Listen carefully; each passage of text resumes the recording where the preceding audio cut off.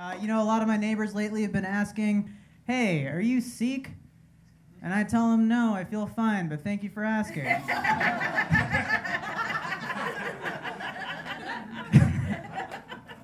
I just don't pick up on a lot of stuff because I'm not a smart Indian guy.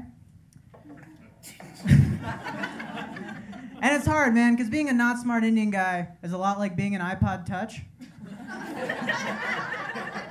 Because just like the iPhone and the iPod Touch, people look at me and think, hey, man, shouldn't you be able to do more stuff? Well, yeah, I know it looks like I should, but this is all the features I've got, you know?